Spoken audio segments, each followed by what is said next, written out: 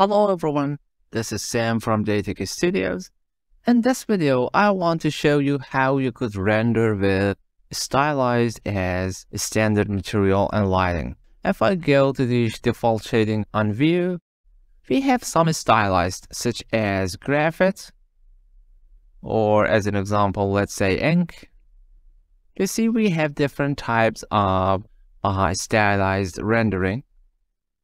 But how we could set for render? This is very simple, and actually many people don't know about that. It is different render engine. Simply go to rendering menu and choose render setup. First, allow me to increase the render size, maybe 1200 by 900. And I want to change the background because it is black.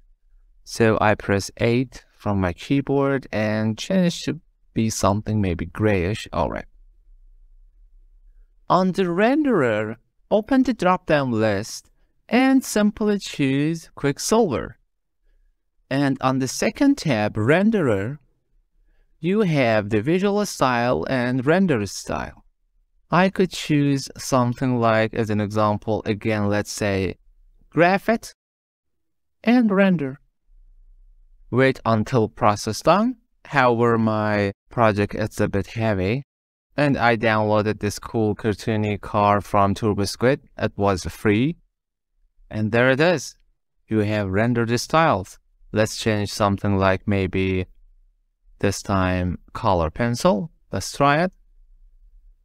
And there it is, your final render. You could simply save it. Click on the save and store your render. That's it. Thanks for your watching. If you enjoyed, please hit the like button and subscribe for more tutorials.